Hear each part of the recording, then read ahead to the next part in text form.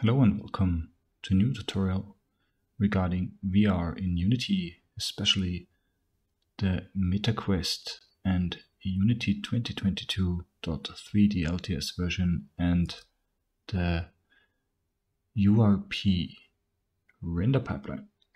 We're going to use the official meta documentation here. I'll just switch to it every now and then to just show you where I'm looking up more information.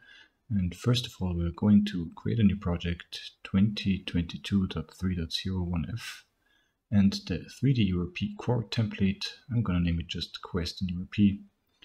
Create a new project, and I'm going to speed up the video here so that you don't have to wait for all the initialization process. In the meanwhile, let's check out the documentation. There is a lot of information in the documentation. How to set up your headset, how to go into developer mode, how to install the Unity editor. Make sure to just have a quick look and to ensure that everything is set up on your machine. And so you can start directly with the setup. And to follow along, I'm going to connect my Quest via USB to my PC so we can use the edit to play mode to test our, I would say, application, in this case, the basic setup with pass-through, hand tracking, and a little bit of a presentation of a geometry. In this case, it will just be a cube with a shader graph, and we're going to use the official MetaQuest package for all the interaction stuff. We won't create interactions in this tutorial, but maybe in the future one. Let me know in the comments if you want to see something like that. And the rest will just be, as I said, following along the documentation and walk through it so you can try everything yourself. Just a word of warning, I'm using the Quest 1 here, so I'm pretty sure that most of you will have the Quest 2, but it should work nevertheless. And if it's not working, I'm trying to mention everything to get it working on your Quest 2 as well. A big help will be the project setup tool, which will basically do all the fine-tuning for us later on. And there is also a troubleshooting page which should help if something went wrong. And we're going to use the hand tracking.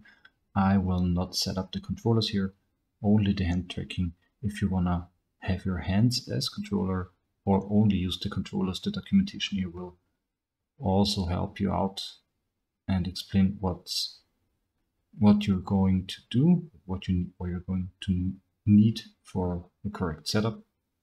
And of course, I will link all the documentation stuff in the description box below. The same goes for the interaction SDK, but as our project load is now finished, we'll just start right away. We're going to the project settings. First of all, installing the XR plugin management. Wait for it to finish.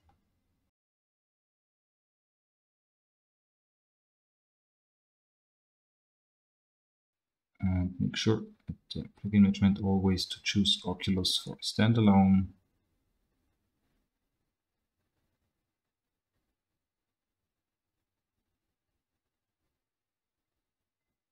And Oculus for your Android platform. In the Oculus settings, we're going to change nothing. We're going to the build settings, switch to Android, switch platform.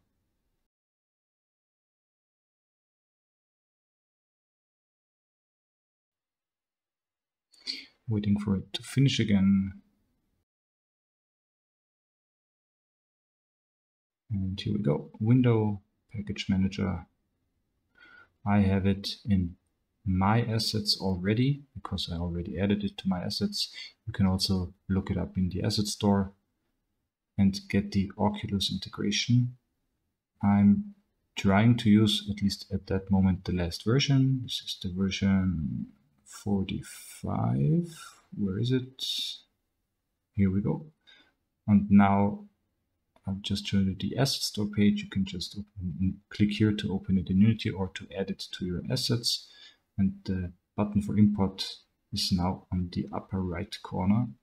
Clicking import, waiting a short time, then clicking OK.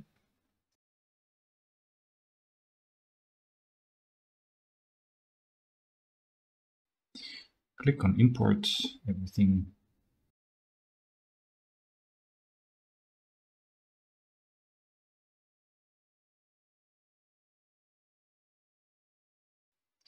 Click on yes. We're going to choose all the recommended actions anyway, so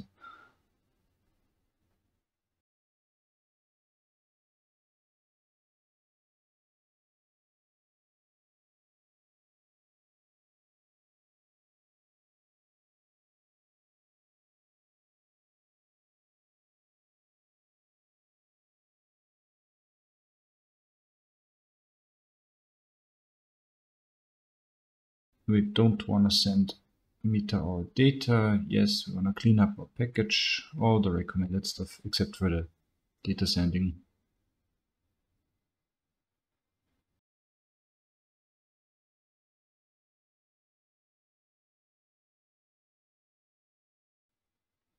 Click on upgrade, restart, waiting for it. The next dialog will also tell us to restart. Click it again, and we're waiting for it to restart.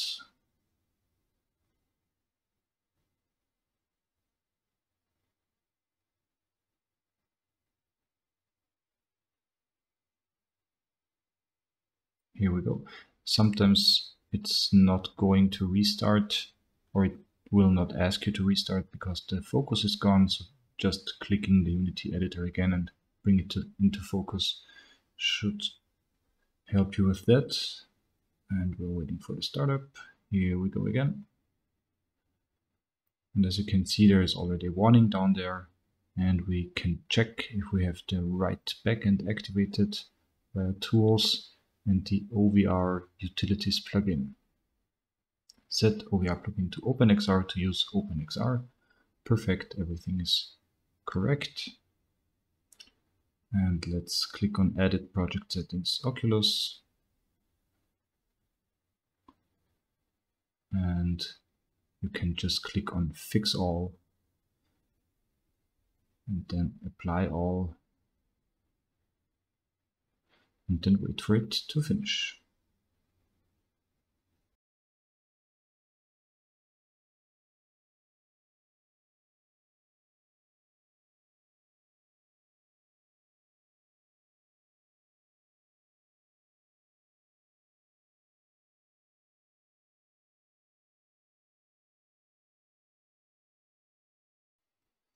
Here we go.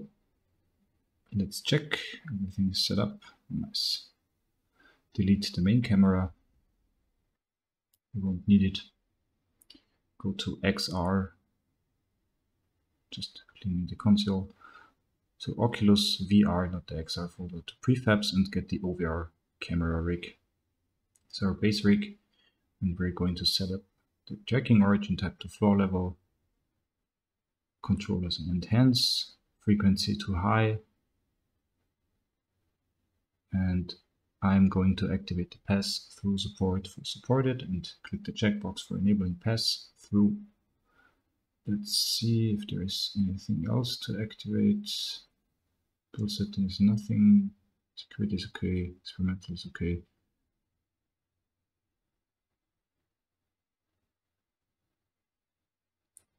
Nice. Then go to the left-hand anchor and the right-hand anchor and add the OVR hand prefab. But before we're adding the hand prefab, just check if the color gamut is set correctly. You can set it to Quest 1 if we're using Quest 1. And let's check the center eye anchor and change the No, I think it's in the environment tab here. The environment background type to solid color to black and full, also no alpha at all. This will be important for pass through later on, adding the hand prefab to the left hand and the OVR hand prefab to the right hand anchor. And make sure to uncheck everything because the skinned mesh renderer material will not work. Skinned mesh renderer uncheck, OVR mesh uncheck. And make sure that only the first two, OVR hand and OVR skeleton, are checked because we will need the data later on. And make sure that on the left hand everything is set to left hand, and on the right hand everything is set to the right hand. Let's check with the documentation. Okay, here's our camera rig, and we will add the OVR interaction prefab. I'm going to look it up now. It's a little bit faster than searching. It's in the OVR integration folder under prefabs and added on the same level as the tracking space. And beneath there is the OVR HMD, and we'll add the new hands, OVR hands here too. And these hands already contain everything we need for hand tracking, the left hand and the right hand. And these two scripts will be necessary for everything. Let's check. Okay, the hand tracking version must be set to version 2. Forgot that beforehand. Here we go. And let's see, adding the OVR hand prefab. You see all that's checked and unchecked here. And enable physics capsules on both hands. That's the checkbox over here in the OVR skeleton script. And hand right. I'm not quite sure if we have done that already. Let's check. No, hand right. And let's do it here too, just to have it completely switched. And I'll just rename it to left.OVR hand prefab and the right.OVR hand prefab, just for easier distinction later on, maybe if we're going to continue with this project. Everything else is already set up here. Nice. And as you can see here, set up controllers as hands or set up the controllers is also part of the tutorial of the documentation. Everything will work out now, and then under tutorials you can find especially the hand grab poses, the ray interactions, poke and grab, and how to throw and so on. Just check it out. It's for Mac too, so doesn't matter which kind of system you have.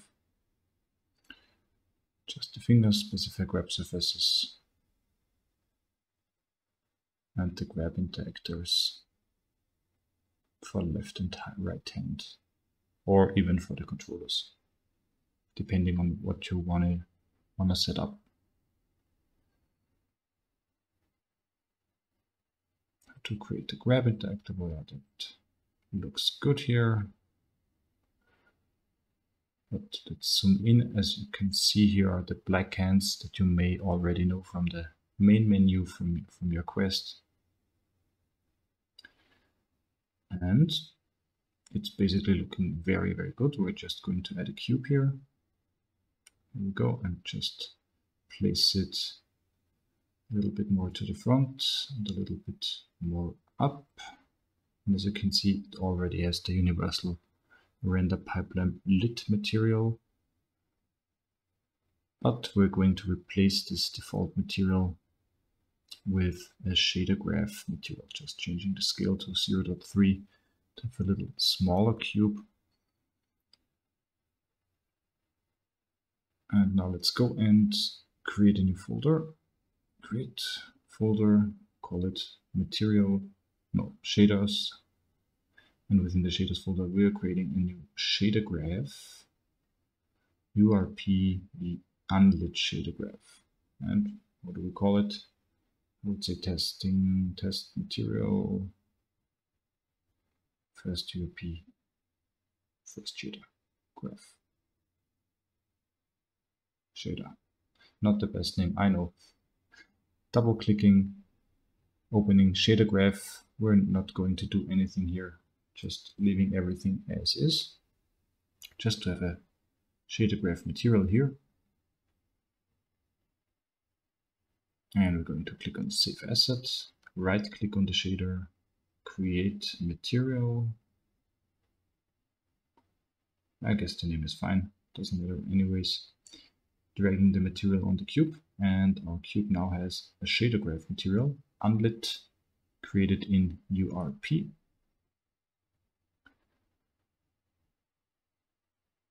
And let's see if we're missing something. Next thing is starting the Oculus app. To make sure that Oculus Link is working, just minimize it and attach my Quest and put it on. And here we go. And now I'm clicking on play.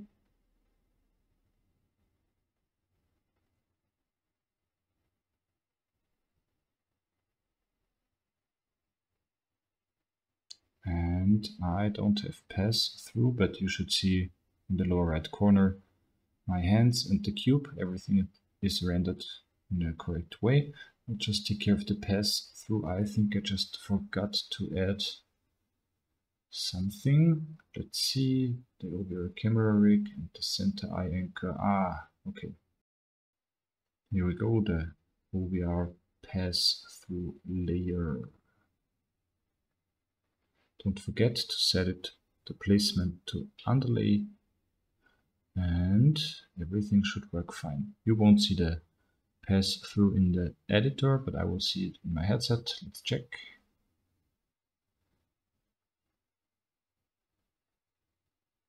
Here we go, pass through is working. There is the cube, there are my hands. Everything is looking good. And I guess that's it for this very short tutorial. Please like and subscribe and comment if you liked the video, and if you want to see more of that, or if you have any specific idea what to do now, or how to continue this tutorial. And I'll see you in the next video.